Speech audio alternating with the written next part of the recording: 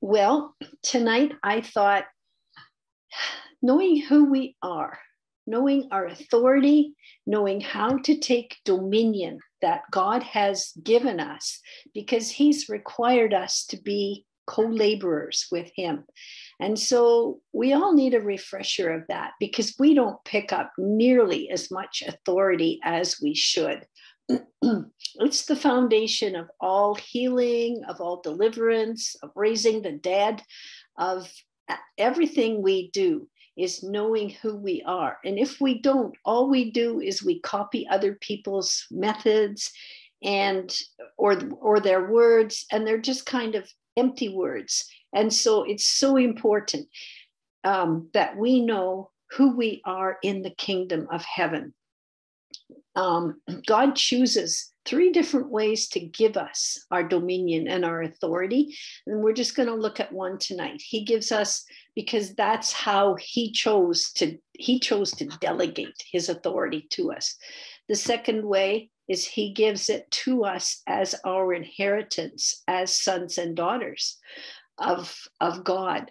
And then the third way is he planned our role in building the kingdom by walking through our destiny. But we're only going to deal with kind of his delegated dominion and authority tonight. Kingdom was so very important to Jesus. After he defeated the enemy, he fasted and he defeated the enemy in the desert. And it says in Matthew 4:17, he says, from that time on, he began to preach that the kingdom of heaven is at hand. Take a look at it. Look at your hand. That's where the kingdom of heaven is. It says, the kingdom of heaven is with you. And after he died and rose again, he appeared for 40 days, speaking of things of the kingdom of heaven. And that word kingdom is basileia. Basileia means the taking dominion as a king and exerting influence in both the natural and the spiritual. It was just so important. He did this like 40-day seminar on kingdom. And people would say, where is the kingdom of heaven? Is it here? Is it over there? And he said, no, the kingdom of heaven is within you. So remember that we're not just reflecting God's glory. We're not just reflecting his authority. It's within us. And when he was teaching the disciples to pray, he said, we're supposed to pray, thy kingdom come, thy will be done on earth as it is in heaven. So what we're doing when we're praying is we're to be bringing the kingdom of heaven onto the earth. And obviously, we're not going to bring it in the same amount or quantity, but we're supposed to be looking around us, and anything that is lacking on the earth that is in heaven, we're to be bringing it down, to be making it equal and even. We're to loose the king's domain, his home, here on the earth. An ambassador of a country, you are ambassadors of heaven. You're not earthly people, you are ambassadors of heaven. And wherever an ambassador goes, wherever he puts his foot, when he goes to another country, he brings the rule and reign of his country under his feet.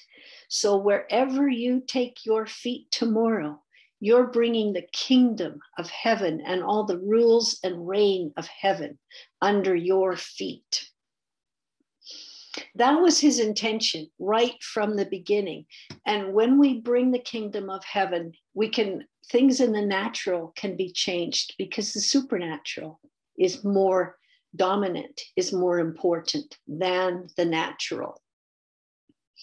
That was his intention from the beginning. And we have to understand how he made this. It was just there. He's a covenant kind of keeping God. And he always wants to bring us back to the way he planned it originally. So we're going to do a little key analogy. Patsy or Larry, can you run out and get an apple from your fridge?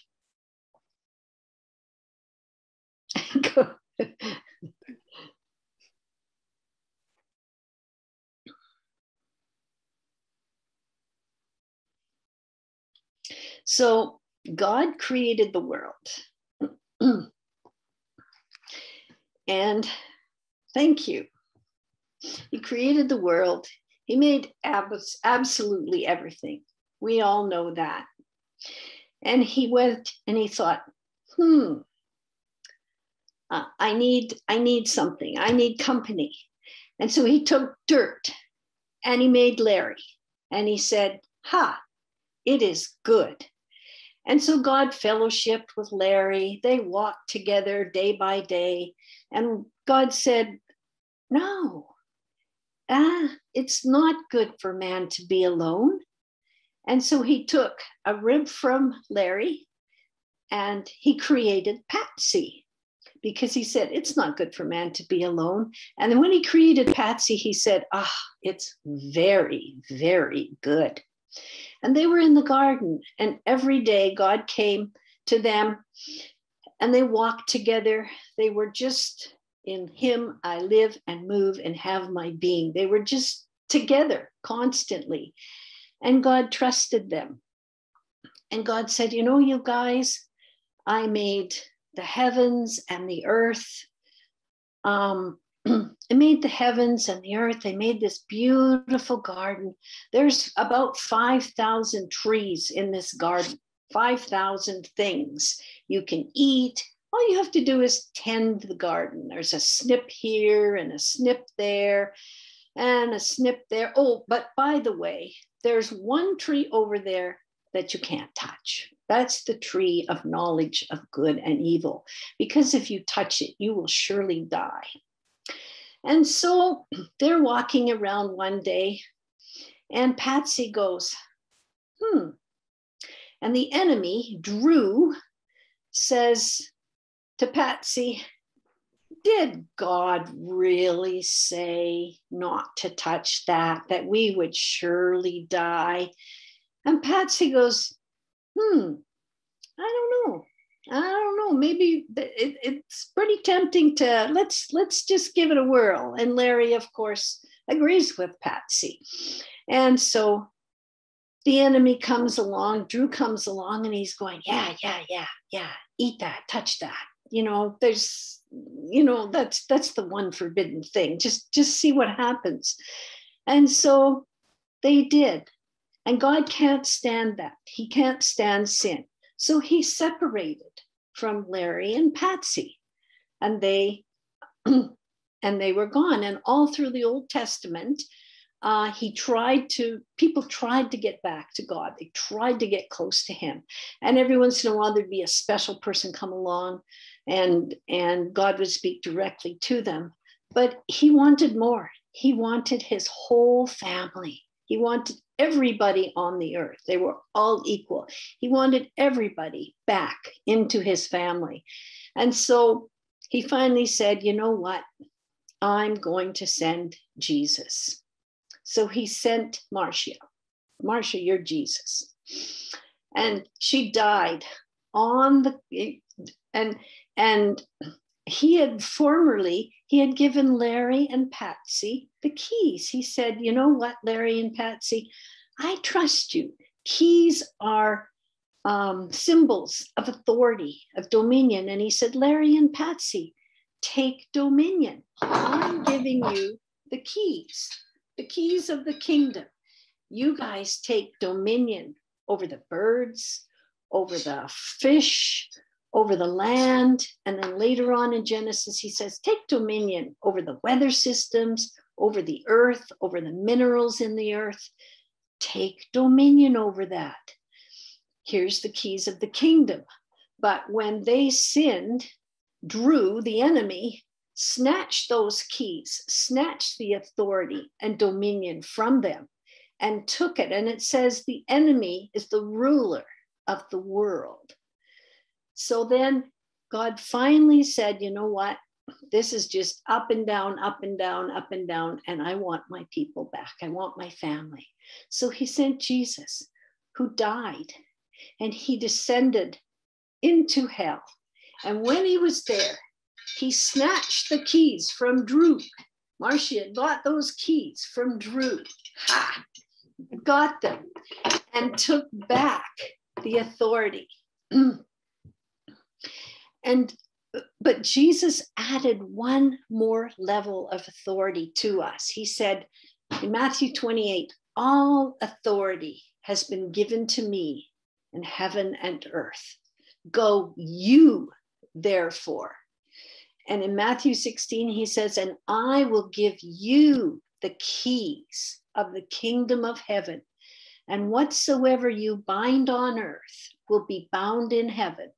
And whatsoever you loose on earth will be loosed in heaven. And then he said, so he gave us that extra level of authority. He gave Larry and Patsy, the first Adam, gave Larry, or God gave Larry and Patsy, Larry, the first Adam, authority over the earth, the birds, everything in it. But then the second Adam, Jesus, gave us one more level of authority. And that level of authority was over every work of the enemy, every work. And he said, I give you the keys of the kingdom. Whatever you guys bind on earth is bound in heaven. And whatever you loose on earth will be loosed in heaven. So we've got authority over every work of the enemy. But often we don't act like that, do we? We sort of go, we pray to God and we say, oh God, would you, heal Aunt Sadie's broken wrist? Oh, please, will you heal it? And God's up there in heaven and he's going, no, you don't understand. I gave you that job. I gave you the authority to kick the enemy out, the one that causes sickness and disease. I gave you that authority. So do your job. Does that make sense? Over he didn't, the one thing we didn't have authority over and to take dominion over another person. We were to take authority over the way the earth functions, and we were to take authority over every work of the enemy, but we weren't to take authority or dominion over each other, such as what happened when people came to our land and took authority, took dominion over our First Nations. That was not right. We're powerful. And when we pray, many of the things that we pray for, God has already assured us that they're done, but it's us that's not doing our job. The kingdom of heaven is at hand, and it's in your hand. And what we're supposed to do is walk around this earth and exert dominion, exert authority. When the earth, things on the earth don't look like the quality of things in the kingdom of heaven, we're to bring heaven down under our feet and exert influence. One time I was sitting on a log in a forest, one of my favorite places to be, and God gave me this vision. And I was sitting there, and all of a sudden I was transformed, and I was wearing this army suit and these army boots, and I had this gun called a bazooka. And he said, I want you to see how healing and deliverance works. I want to show you through this what it's like. And he said, like a bazooka is a gun, it's a hollow tube with dynamite, dunamis, Holy Spirit power, and the end of it. And he said, I want you to do is to walk around the earth. And when you see something that is is on earth that is not in heaven, I want you to take your bazooka and you're just being an inspector and you're just looking, and say you see a situation of lack. Just take your bazooka and I will send my dunamis power to destroy what the enemy has done to cause that situation of lack, and then bring the kingdom resources down into that situation. And I was like, oh, that makes it so easy. I'm not the one doing the healing. You know, if I see sickness, there's no sickness in heaven. So all I have to do is aim my bazooka and go, oh, sickness.